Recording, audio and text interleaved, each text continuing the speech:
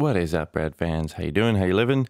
I hope you had a wonderful summer. We are back from our sort of summer break, and this is an episode that was recorded earlier in the summer, and it revolves around science communication. Obviously, that's a common theme on this show, and the idea for it came from coverage I was seeing over the summer of Jonathan Haidt's new book, The Anxious Generation. And just to be clear, we're not going to discuss the content of the book at all.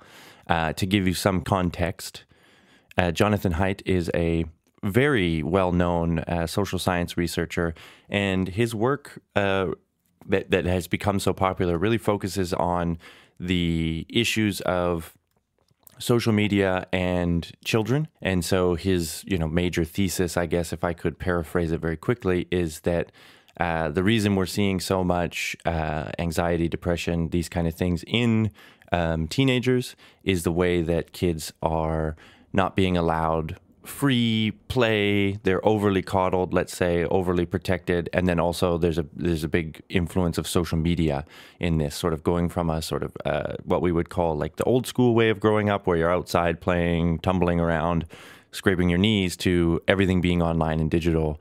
And he makes the case that this is not good.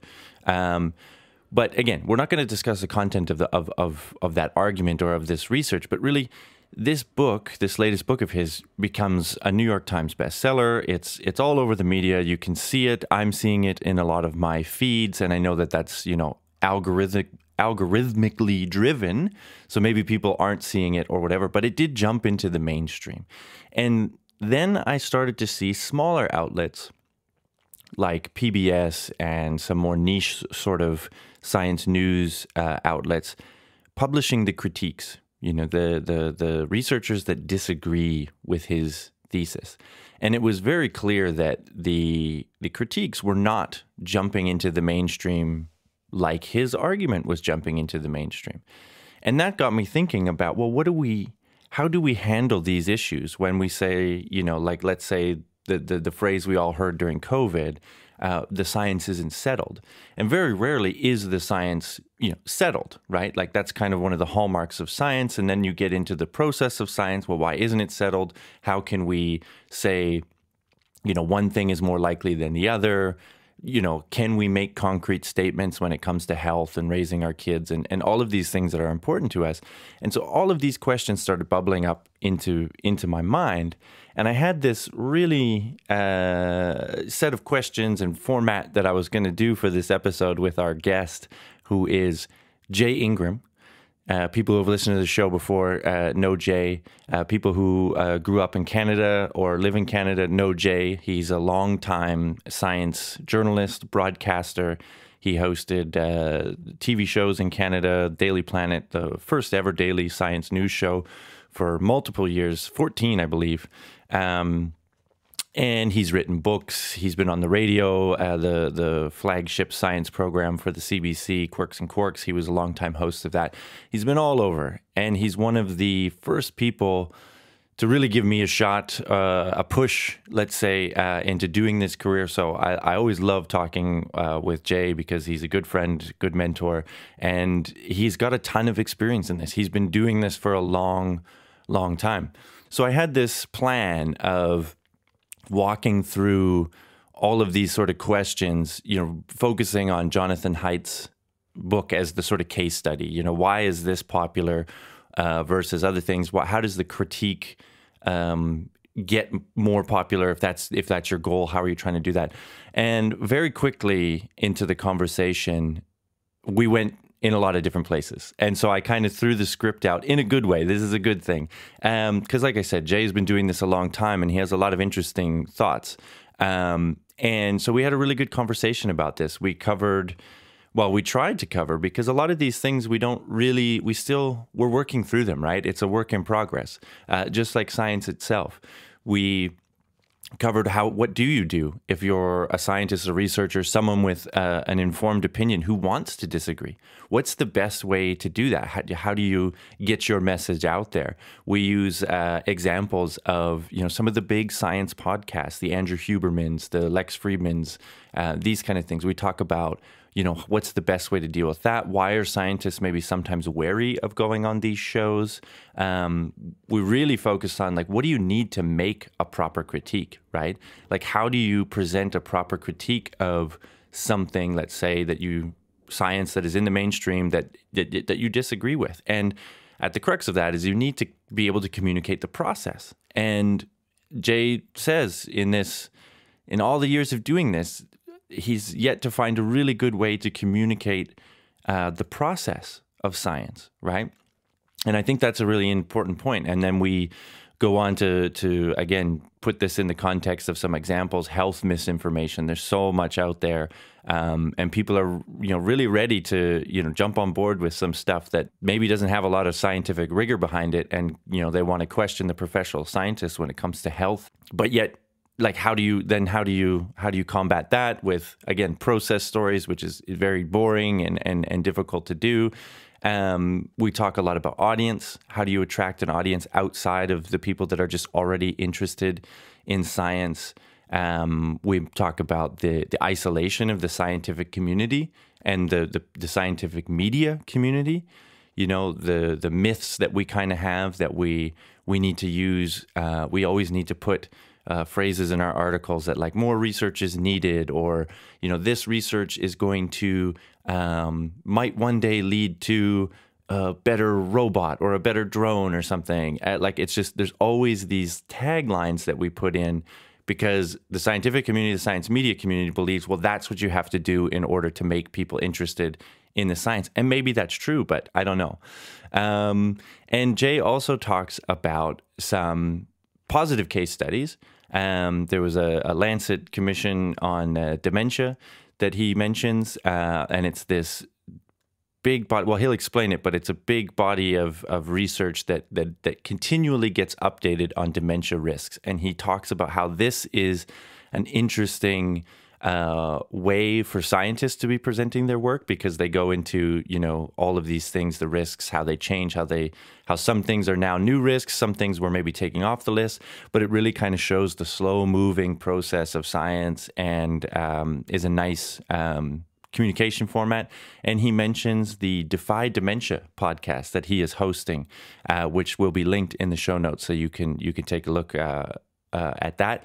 And he talks about the approach that they're doing there of not beating people over the head with advice, but really just trying to present everything in a way that the people can then, make their own decisions about, some of these dementia risks and stuff like that. And so it's some really great insight into science communication, but there's also some really interesting dementia facts in there too. So definitely worth listening to that section.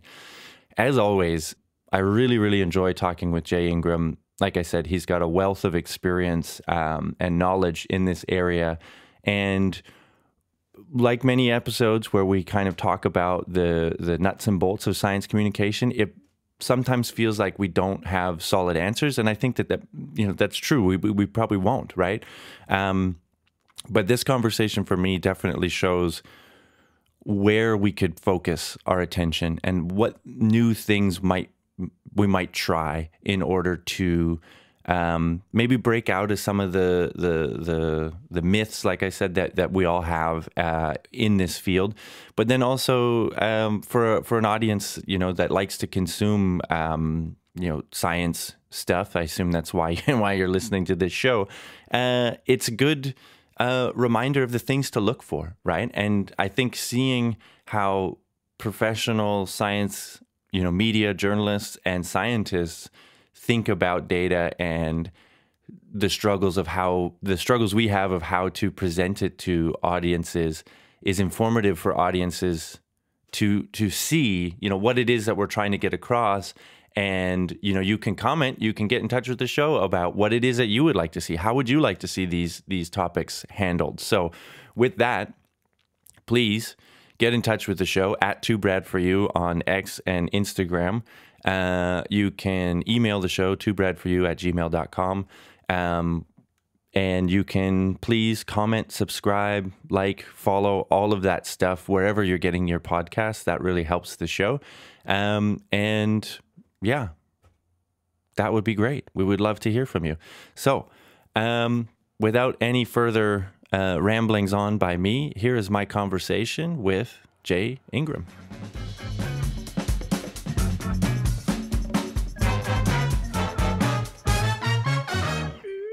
All right, Jay, welcome back. It's always a pleasure to see you. Thanks for taking the time. How are you? I'm well, thanks, and thanks for having me back on. I must have passed the test the last time. Hey, you're one of the few people that just keep saying yes. So, so there you go. So that's how I qualify. Well, hey, I think the audience, that has followed since the beginning of the show knows you by now. Broadcaster, writer. You've been in science communication, science journalism for decades in Canada, and I'm sure you've worked in some other places as well. But the Canadian audience will know you very well. But yes, you do say yes to come on, so that's a bonus for me. But I always really enjoy these kind of conversations because today we're gonna again have this idea of kind of getting into the weeds of science communication. What works, what doesn't work. There's some of these questions that kind of float around and have been floating around maybe more closer to the surface since COVID, but that we don't really have a lot of good answers to. But yet I feel like we should discuss them, we should probe them, we should talk about them. And the one that I want to bring up today is this idea of how do we present, topics that maybe aren't settled, right? So that's a phrase that gets turned around. The science isn't settled. How do we discuss these things? Obviously, this was a big thing with COVID. I don't want to really talk about COVID because I think people are kind of sick of it. And I wanted to take a look at a case study that's maybe a bit different because COVID was very acute. It seemed more obvious that, yes, we don't know what's going on. That was, as much as people maybe forget, that was a bit of the mantra at the beginning, right? We don't know what's going on. What I want to talk to you about today is, well, the case study would be a book by Jonathan Haidt, who is a pretty famous, I'd say, public intellectual researcher. And he's written a book about the influence of social media on the development of teens, the prevalence or the increase of teen depression, this kind of topics you've probably heard of before. And he's making a very strong link in the book. His argument is big part of it is social media and kids not having sort of free play anymore. It's become very, very popular.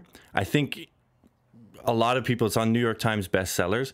But then sporadically here and there, I see sort of the other side, right? Researchers being like, well, it's not that simple. And, they have their ideas. But what I notice is that the critiques don't fall into the mainstream. They're usually in, science news, very dedicated science news, or, PBS, some smaller news channels. So this is kind of this dilemma that I wanted to maybe discuss with you today is you got this big hit book. You're a big public, intellectual scientist, but does that tell the whole story? And what does an audience do when presented with a figure like this who has a book that's probably written very compelling? How do they tease out, well, is this the whole story? Do they even care? And so I thought maybe a good way to start, if you don't have, just general thoughts at the beginning as I've thrown all this at you, my idea to start the conversation was actually to sort of brainstorm, well, what is it about a science topic like this that vaults it into the mainstream, that puts it into, a New York Times bestseller, puts it on the tongues of everybody who's talking on social media and stuff, that's not necessarily the science. The first thing that comes to mind is the scientist a likable and good communicator? Because that's going to go a long way to get those ideas out there, even if the ideas are controversial or, let's say, not totally as settled as they might be presenting them. So, as you said, Haidt is a public intellectual. You don't get that kind of status by saying irrelevant things or not saying them very well.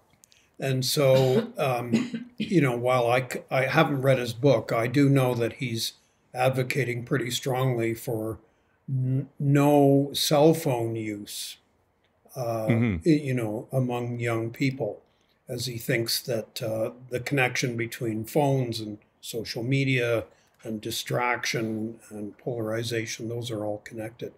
And, one of your questions in there was, how do how does an individual like him have an impact? Well, if he's actually I'm suggesting that cell phone use should be dramatically curbed, particularly in schools, I guess. You're going to get people's attention because not only every kid that might be affected by, such a movement, but school administrators, school teachers, and then every parent who's concerned about how their kid is growing up, maturing, and learning. So, if you write about something that so broadly affects people, I think you're bound to get attention. He's a big name already. He's a good writer. That's why he's a big name. So I think this is the combination.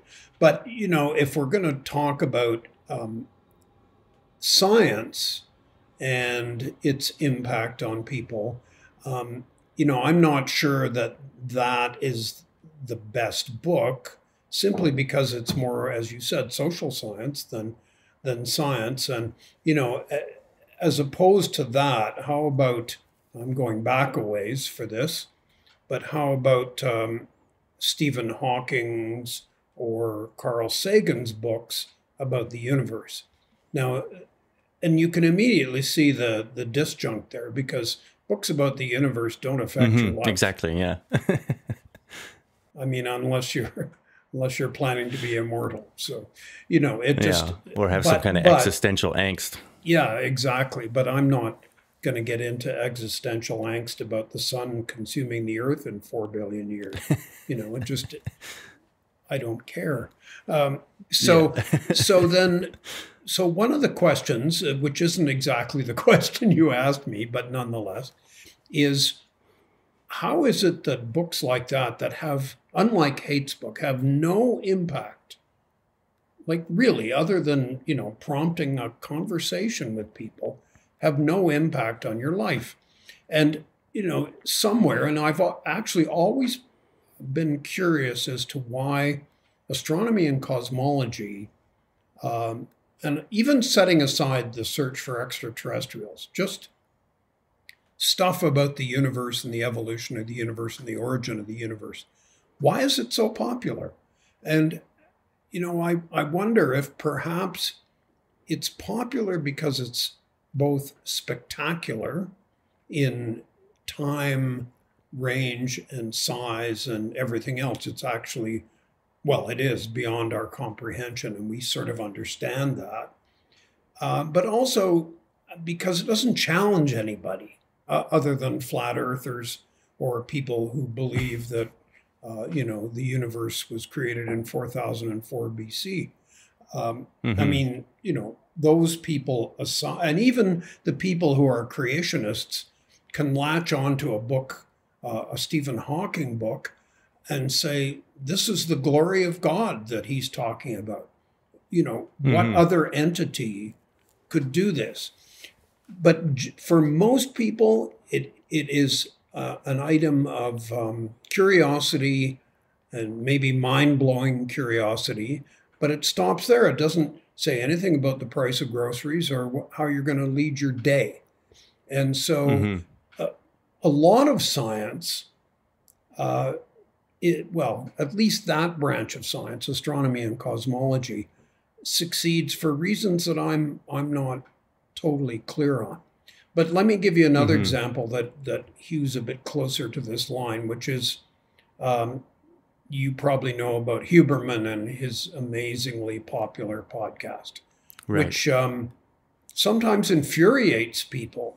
And there was a recent case, he did a podcast on marijuana and its effects. And I started seeing on X comments by neuroscientists, some of whom I know, deploring how inaccurate and misleading this entire podcast was. And besides noticing these comments, I also noticed they were talking to each other, to other neuroscientists, lamenting this scar on neuroscience that had just been perpetrated by Huberman. And so one of these people, and I can, he's already publicly linked to this, so I can name him, a guy named Matt Hill at the University of Calgary, who is really a bona fide THC expert. He's been researching cannabinoids forever. That's basically his career. He's well established, he's well respected. And I knew him. So, I said to him, I don't know that I was the first person to say this, but I said, you should actually talk directly to Huberman and ask to be on a show, because telling other neuroscientists is going nowhere. So he did get in touch with Huberman. I haven't listened to the results yet, but he was on Huberman's show. I don't even know if that episode has been released yet. But, in terms of how do you try and set the record straight, and you mentioned, the beginnings of COVID and how there was a lot of uncertainty. And so it's not just setting the record straight, but trying to keep people up to date without misleading them in one direction or the other. I thought that was probably the best he could do, because, and this relates to hate as well, people that have a platform already are in a very, very powerful, sometimes impregnable position. And, my bet would be, even though I thought Matt Hill did exactly the right thing by going on Huberman, in the long run, is Huberman going to lose an audience over this? I really doubt it. I think he's going to go on. He and Lex Fridman and other people like that have enormous audiences for good reason. I mean, they do really interesting podcasts. Now, whether they're all true or not, talking here more about Huberman than Friedman, is up for grabs. I mean, who knows? But they're very difficult to dislodge. And so reputation has a huge role to play. And, if I don't think there are many scientists who have a huge audience and continually come out with untruths. But that is one of the most important things to think about is, if you disagree, if a scientist disagrees with what other scientists are saying, how do you approach that? It reminds me of what now seem to be very rare debates between creationists and evolutionists. And I've attended such things, and it quickly became clear to me that they're absolutely pointless, because there will never be a single person in the audience who changes his or her mind as a result of the debate. They're really speaking over each other anyway, right? Or around each other. But the point is, they're fixed in their views. No evolutionist is going to become a creationist, and vice versa. And so you have to be very careful. You have to pick your spots. I don't like what this person is saying. I think it's misleading. How do I address it? And, going back to the fundamental principle of communication, who's the audience? Who are you trying to reach in your disagreement? I mean, that's where Matt Hill did the right thing. Go to the source, get on the air with the source, and that is your best chance, because you're then at least reaching the audience that Huberman previously reached. Now, whether they listen to you or not is another question over which you have no control. Because that's what I was going to say too, is that, like, as much as, I feel like some of those podcasts, the Huberman, the Friedmans, you could put something even less loosely, linked to science, but the Joe Rogan stuff, you know, it's the people that are listening to that have already made up their mind too, right? Like, whether you're pro marijuana or against marijuana, you hear both episodes. I wonder if anyone even listens to the counter episode. They've listened to the episode on, the bad things about marijuana that fits their belief. They hear someone that's going to come on and argue the other side. Do they even listen to it? I don't know. So it feels like a bit of damned if you do. So Huberman retains all the control. If he called his and Hill's discussion, and we don't know how he's going to format it. But if he called it more on marijuana, people would listen. Yeah, that's true. Yeah. But, you mentioned Joe Rogan. So I've listened to one Joe Rogan podcast. And it's because I was researching these efforts largely centered in Silicon Valley to extend the human life span. Yeah, big topic on his show, yeah. Yeah. Well, and so he invited a guy whose work or whose theories, at least, I was familiar with, and I just wanted to get a little bit better depth. And it was a really good interview.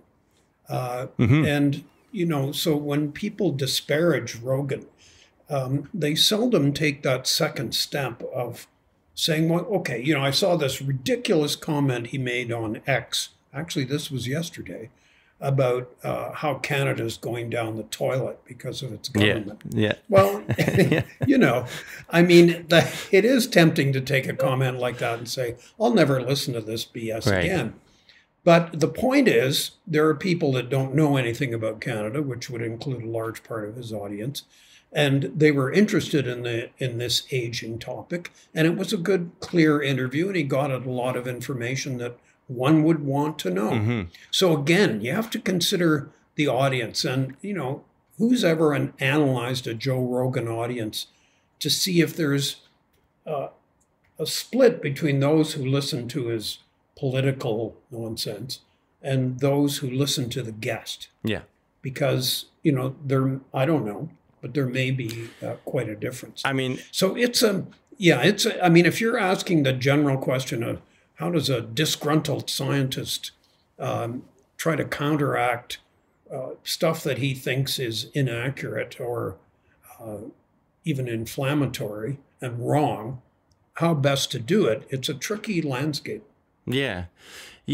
I mean, without going too far into all of the discussions of the different podcasts, I feel like I should say too, like I've listened to a lot of Joe Rogan, and I was, it's kind of what got me into podcasting, and especially when he had those scientific guests on, and he generally did a really good job of, being the dumb guy in the room and asking the question that the audience wants to hear, they got this chance to hear this big science person. So I really like that point and that split in the audience of who's listening to the guest and who's listening, because that was what I fell into, was the camp of listening to the guest, and then eventually got so frustrated with all of the other nonsense that I just stopped listening altogether.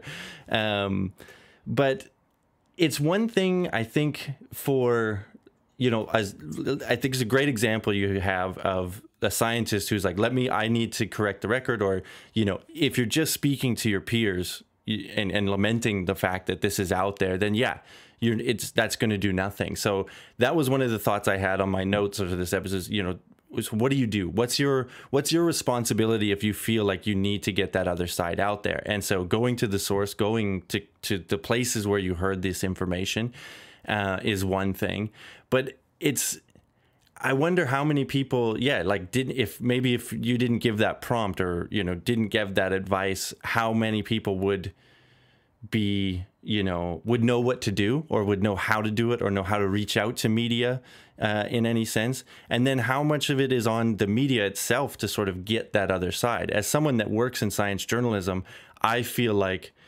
that if I'm, as a freelancer, if I saw that other side to a big topic, I would be like, oh, that's something I could pitch. That's something that would gain some interest because it's the counter side. But it never seems to get as much interest as the initial thing, right?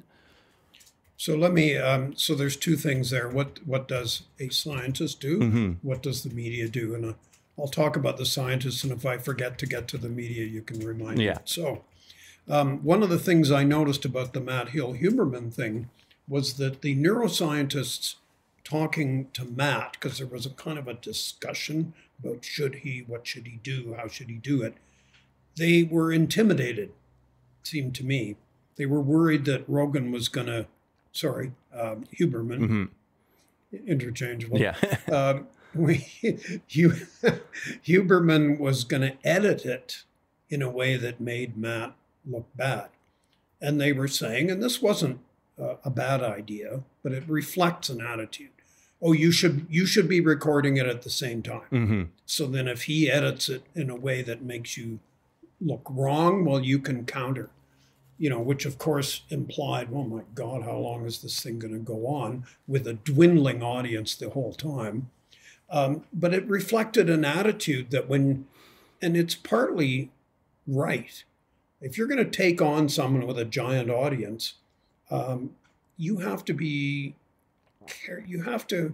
sure that you're going to get some sort of fair hearing, even though I think it's the only way to do it. Mm-hmm. Now, there are a lot of scientists, cannabinoid researchers, who don't care what Huberman says. And even if they knew that he had broadcast, falsehoods, they would just say, well, it's not up to me to do that. Mm-hmm. I'm doing my research. I have my grant money to do my research. I teach classes. I get paid for doing that. That's what I do. Mm-hmm. And, that's fine. I mean, I've met, I haven't met a huge number of scientists who scan the public media all the time, looking for things that they feel they should respond to. Mm-hmm. And I would just add to that, seeing as how we're basically talking about everything here, there are people who are quite public in their efforts to combat mis and disinformation. And I think they're ignoring who is the audience as well, because they regularly post on X. Here's more information that conservative people are more accepting of misinformation than people who aren't conservative. Well, just think about that for a second. Who's going to pay any attention to that? The people who aren't conservatives will have just had their ideas confirmed. So big deal. You've entrenched them in their already held opinion, and there's not really much point in doing that. Conservatives will look at it and say, oh, well, he's a lib. More liberal nonsense, yeah. and more, and woke. Yeah. And disregard it. So why are you doing it? Mm-hmm. I mean, I think it's laudable to try and combat misinformation. My point only is that's not the right way to do it. Mm-hmm. So, and then on the other side of the coin, just to sort of try and, paint a family portrait of the kinds of people that are involved in these topics. David Suzuki has been savaged by politicians for decades.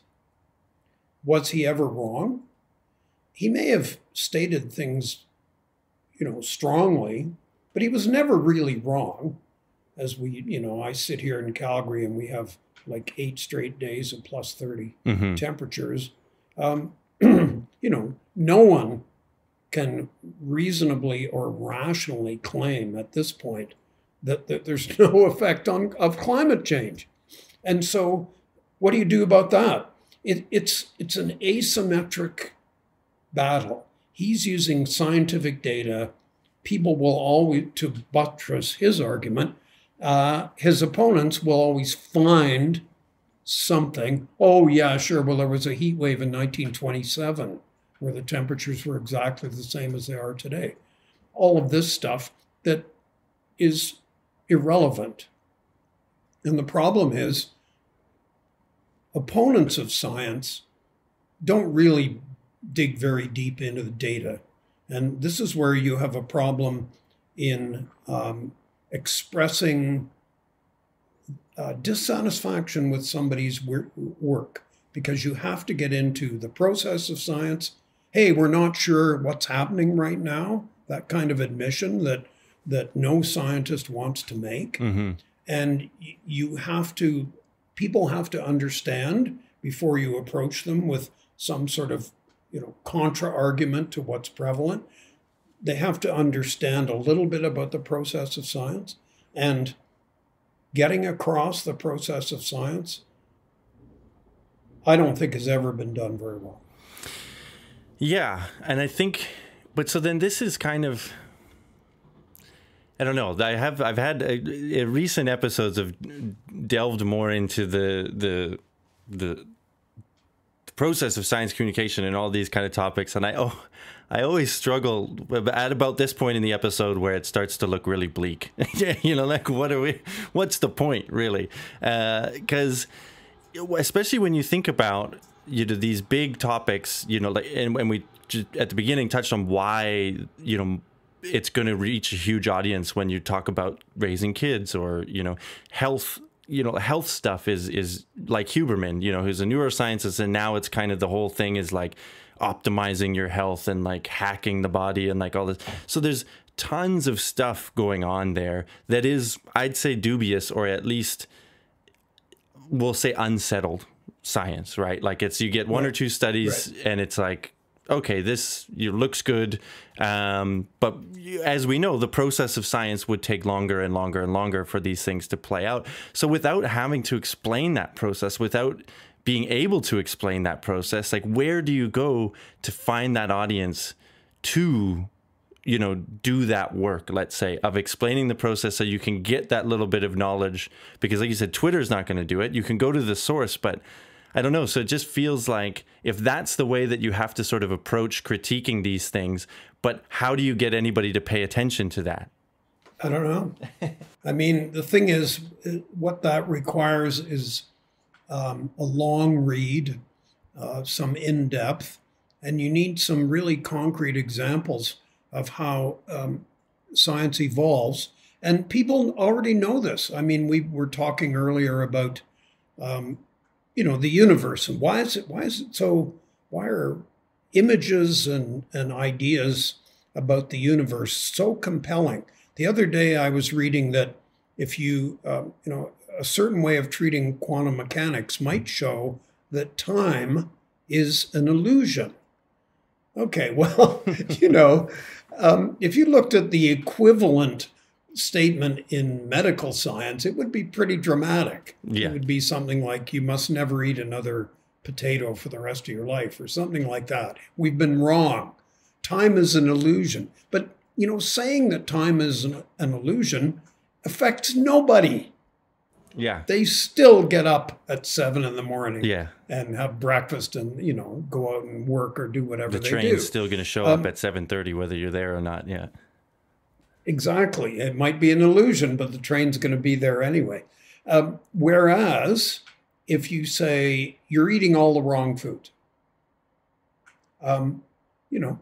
that's something that hits people, and people don't like being told that what they're doing is wrong. And so either people that sort of have an interest in the backdrop to that, we used to think this, then it evolved to this, and now we've come to that. I accept that. But people who haven't paid much attention and are being told that their diet is terrible are likely going to question the science. Mm-hmm. I don't know. I've thought about this quite a lot with the help of some other friends of mine about how to do the process of science, and I haven't yet hit on what would seem to be a good vehicle for that, because it comes back to the idea that those who already believe that or understand that science is a process and our ideas are inevitably going to change are cool with that, and those who want to know whether the vaccine is 100% safe or not are not going to be cool with that.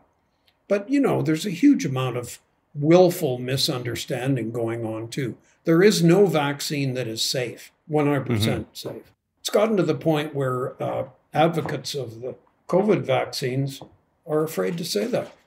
Yeah. Because you cannot, in this battle between anti-vaxxers and reasonable people, there's no common ground there, It's just, it's two islands of people hurling words at each other. And so I don't really know. Now, you also mentioned the role of the media.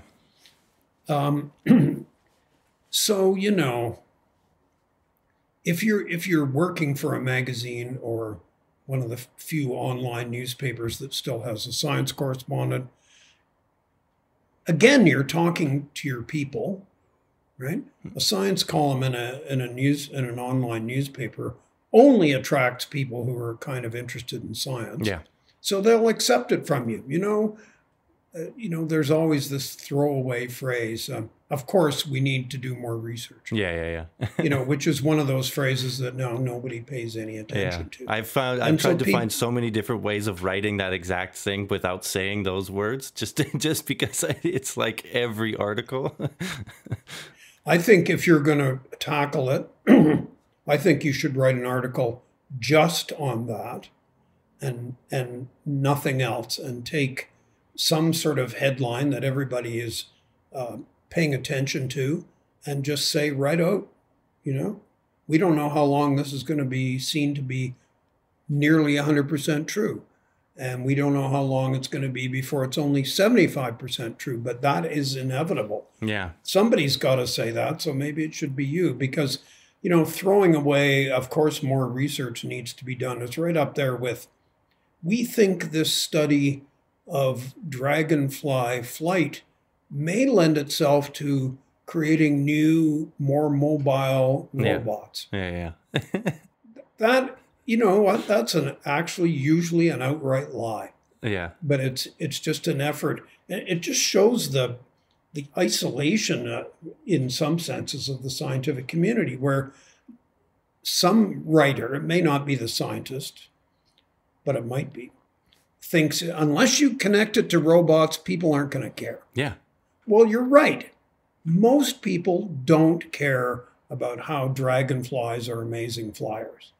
They see them, they think, oh, that's kind of cool. It can fly backwards. They don't think about how. Yeah. And probably if asked, should $2 million be dispensed to figure out how? They might say no, until you say, but it might make better robots.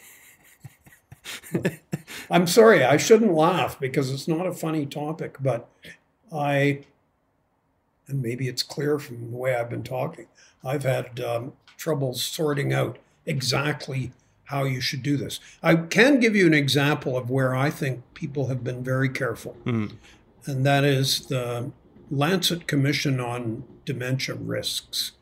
So they came out in 2017, and the Lancet Commissions are huge arrays of international scientists who evaluate data around a topic. And in 2017, they published a list of risks for dementia that you can do something about. You, Brad, can do something about in your life. And then in 2020, they updated it and added a couple more, and it's embargoed as you and I speak, but they've added a couple more risks and solidified the evidence around some of the risks they previously identified. And that's really what I like about it. I'm afraid to look at it because they're going to tell me to not drink beer, and I don't know if I'm ready for that. They're allowing you to drink some beer. Oh, okay. All right. Just not a lot. But if you smoke, you should stop. Yeah. That's quit that decades ago. If you do things that increase your risk of traumatic brain injury, you should stop. No. If you have diabetes, you should stop. Anyway, I'm not going to go through all 14 risks. But my point is that they've done this in a very steady, thorough way, and not just adding risks, but also reviewing the previous risks and evaluating them in light of evidence that has accumulated since 2017 and 2020 and so on. And so I have a particular interest in this because I'm doing a podcast called Defy Dementia, where we are communicating with people about these risks and what you could and should do in your life to reduce your risk of dementia, or even reduce your progression, even if you've been diagnosed with mild cognitive impairment or dementia. So it's a great example, and it is getting the press, at least mostly in the UK, but it sort of comes over to North America as well. That these, and you know what, they're not always changes in your life that people want to hear. Mm-hmm. You know, I like having 12 drinks a week. Well, maybe that's too many. You should stop smoking.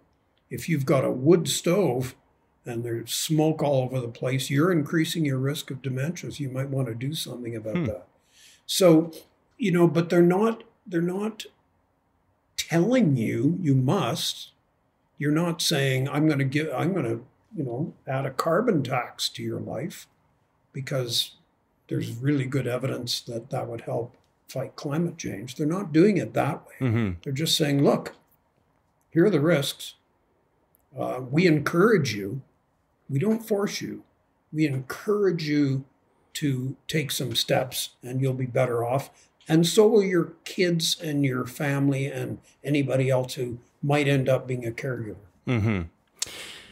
So that's one topic. Yeah. I don't know. And I mean, and I think, you know, as much as I said, the medical space, there's a lot of stuff that's frustrating in communication. That's also an example of where, because, you know, people want that information. It's the same thing with the height book, right? To kind of just bring it back to that. People want to know about what should I do with my kids? I think in some ways, now that I'm a father, people want too much to be told what's the right thing. There's so much information out there. But anyway, that's another topic. But I think this then comes to audience. So the people that are going to seek out this information on dementia, probably, you know, I would guess a lot of them maybe have experience with it in their life or something like that. So they're going to see that, they're going to respond to that. Again, how does that get into sort of the mainstream? You know, like if your goal as someone who's done this research, who's done this panel, whatever, I can't remember what you called it, consortium, whatever, the goal would obviously, we should get this out there to as many people as possible because it's good, you know, it's the best information we have. You know, what are the vehicles to do that? And this brings me to a question that I've juggled with in the last little bit, again, in previous episodes and stuff, is, well, does everybody need to know everything? You know, when it comes to science and science news, this would seem like a topic that you would want to know about. And it seems to me more and more that, like, what you want to call it, legacy media, traditional media, the news media, that cycle, that way of covering topics doesn't work for this material. Like, it's just, it's you square peg round hole kind of thing. It's not going to work. You're not going to be able to get that nuance. You're not going to be able to find those audiences. So then what is it? Because Twitter or X, I don't know if that's the spot. Podcasts, I think, are great, but people have to find your podcast. I don't know. This seems, again, like one of those, I'm throwing a bunch of stuff up here, and I don't think any of us have the answer. Well, so if I could just go back to the lifestyle risks for dementia, one of the values, and I've already said this, is that it has a consistency. It isn't just a one-time thing. Mm-hmm. So it comes back, and people remember it vaguely from the time before, so they might be more interested in how it's evolved. So you are nailing the science evolves subject down by that. But the other thing is that, and you mentioned that, in the audience, there's probably a lot of people who've had dementia in their lives. Is there anybody living today who hasn't had dementia in their family somewhere or their friends? I doubt it. Mm-hmm. I've never spoken to an audience where somebody put up their hand and said, have no connection with dementia whatsoever. Yeah. And even if you didn't, and you realized the amount of money that would be saved if a healthcare system managed to persuade people to change their lifestyles such that the result would be dementia in general would be delayed by 5 years. Mm-hmm. The amount of savings would be absolutely incredible. There's going to be 150 million people with dementia by 2050. The shortage of caregivers by 2030 is in the U.S. is estimated to be well over 100,000. So it has multiple benefits. It's not just you, and you may not get dementia. It's society might not get as much dementia. So I think that when a story has those kinds of attributes, that it's people have some experience. I mean, if you had an equivalent periodic report telling people what your future income would be, or something like that, you would eat that up, right? Yeah. Especially if you'd seen over a period of 5 or 6 years that it had turned out to be accurate. It's just that, there aren't many stories that are quite so reliable and personal. And I think those are two aspects of a topic. Now, you mentioned legacy media. I think New York Times, Washington Post, papers like that are still effective. They're the equivalent in Europe and the UK. But do 20-year-olds read that sort of stuff? And how do you see, it doesn't really matter. Talk social media, legacy media, a book, whatever. The format is less important than the age group and the interests of the audience you're trying to hit. So, a book will resonate with some people.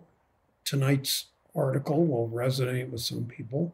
And I don't think a single person can be so, well, first of all, working 24 hours a day.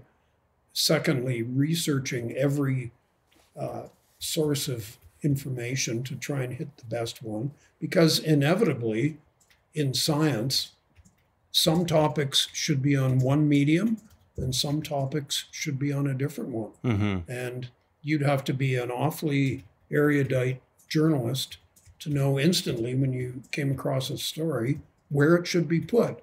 And you'd also have to be incredibly skilled to be able to put it there. Yeah, well, and so then this is kind of like, it makes me, again, in some of these thoughts is like, so, the science section of a paper, okay, so New York Times, Washington Post, they probably have a really good science correspondent that is versed in science, like that knows that beat really well, right? Whereas maybe even like something like the CBC or let's go down the list, if they even have a science, maybe it's somebody that, did health or did environment or something before, but it's not, is not there. Yeah. So there's that lack of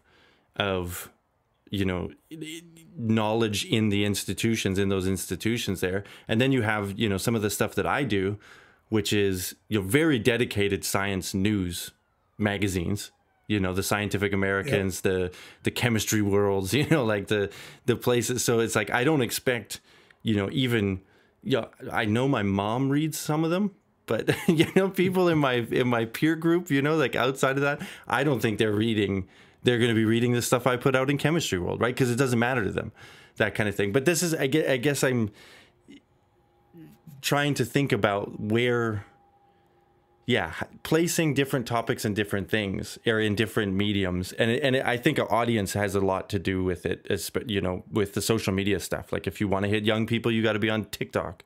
If you want to get the older people, maybe podcasts, millennials, podcasts, that kind of thing. But yeah, I don't know. I think it's tough because I agree with what you were saying earlier, this noble pursuit of sort of wanting to get the correct thing out there and get people to sort of understand, what it means when we say it's not settled and why, maybe don't change your whole life, style based on a Huberman podcast. I feel like there's a lot of people that are probably ping-ponging from, diet to hack, and never seeing any results, but constantly being like, I'm doing it. Maybe a series of something like a YouTube series or something, or a couple series of videos. I'm dabbling into YouTube now, so maybe this is me convincing myself to do this.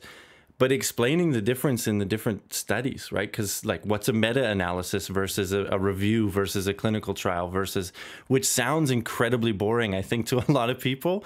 But how, if you knew the differences between that, your ability to then look at a Huberman podcast and look at the journals quickly that they're citing there and say, oh yeah, maybe the weight of evidence not so much on that, but this one has a systemic review, that kind of meta-analysis, that kind of thing.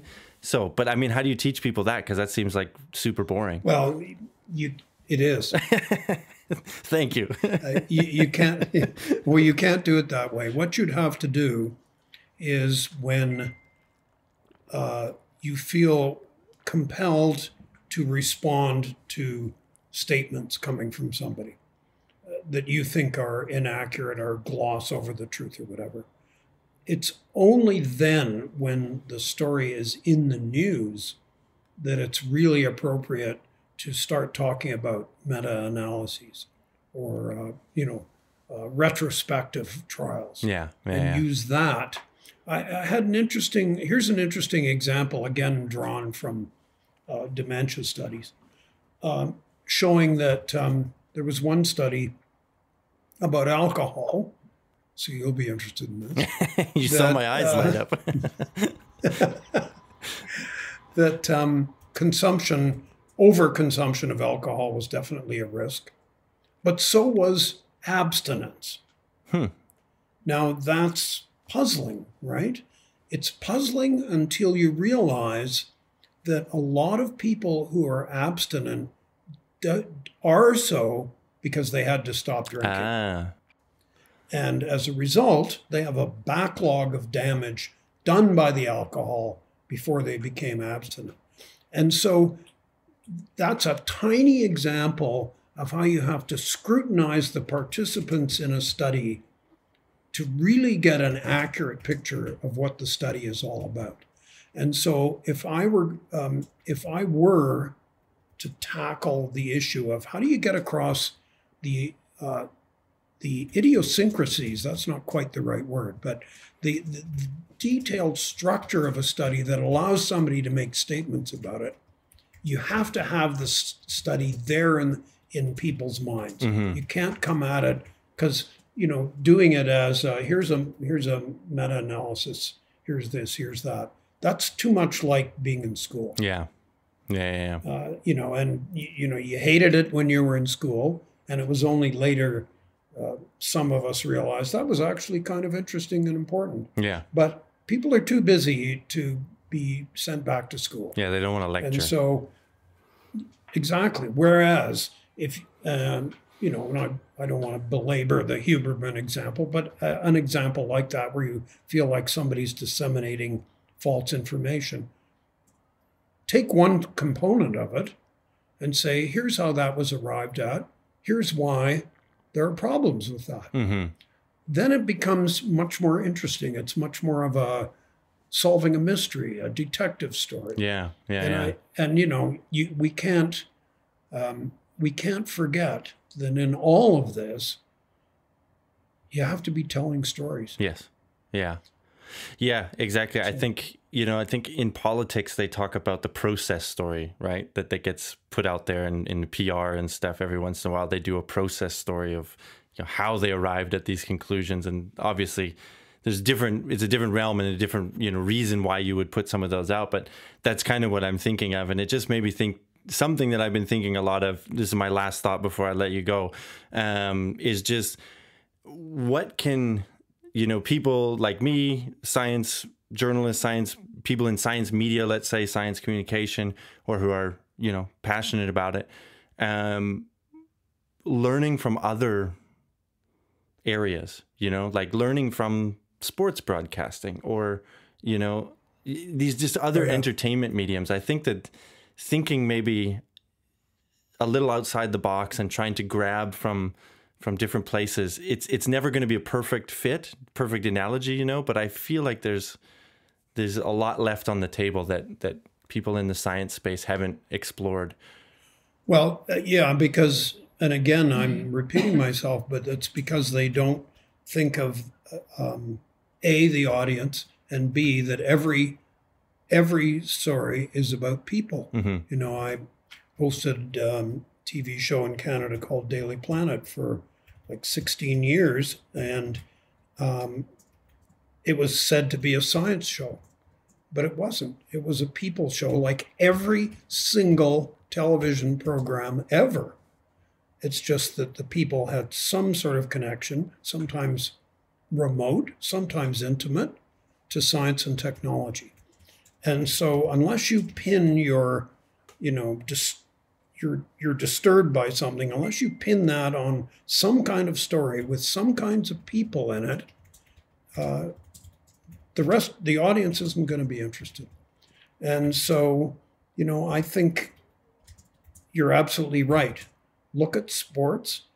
I mean, really, a lot of sports coverage is pretty tedious. Yeah, but people love it. But, you know, people love it. But why do they love it? Well, for one thing, they have a strong allegiance to a team. Yeah. For completely irrational reasons. This team, which is owned by some billionaire, happens to be located in my town. Yeah. So I love them and I hate all the others. Even though if I met the players in this team, I'd probably hate most of them too. It doesn't matter. Not my team. Yeah, I know. Of course. Go Oilers. That allegiance is what drives people's attention and thoughts. And in the same way, if you set aside sports and look at how polarized the political world is right now, that's all about allegiance. And it's allegiance to some kind of nebulous idea, but it's mostly because, hey, I agree with all these other people who are saying these things. It does not involve analysis. More sports fans love their team come hell or high water than actually start thinking about, that player that everyone loves is really ineffective. Let's talk about the Blue Jays. Their management is terrible. Yeah. They have a bad team again. Yeah. Surely, and acute writers pick that up, but it's their beat. Yeah. Right. And so they already have an audience. And this is the problem when you're trying to do equivalent things in science, is that the audience, the number of committed audience members is much less. Yeah. So some of those techniques aren't going to work. Yeah. And I'm glad that's your last question, because I can't think of anything else to say. Well, you said yes to coming on the podcast, so that was enough for me, and I've taken up your time now. So I want to put this part as I'm saying goodbye to you, to the audience, listening to these, because I think they've listened to a few of these where I've brought up a lot of these questions and I put them to other people in this field and people I respect and that I think have more, experience than me. But yeah, we don't have proper answers. So it always ends up feeling a little, maybe inconclusive. But that's kind of the topic that we're talking about, is that these things evolve, they go on and on. So thanks for putting in your 2 cents, and thanks for, maybe pushing me a little bit closer to something, and maybe pushing the audience a little bit closer to some kind of answers or resolution here. Jay, it's always a pleasure to see you. Thank you. Thanks a lot, Brad. Give me some easier questions. Well, if you want to do a whole show about the Edmonton Oilers and how this year is definitely the year that we win it, we could do that. Yeah, they're not my team. It's not your team. All right, fair enough. There we have it. Thank you so much for tuning in to this episode. Thank you, as always, to The Freak Motif for the music, Sebastian Aboud for our logo and design. And please let me know what you thought. Reach out at 2bradforyou on X and Instagram.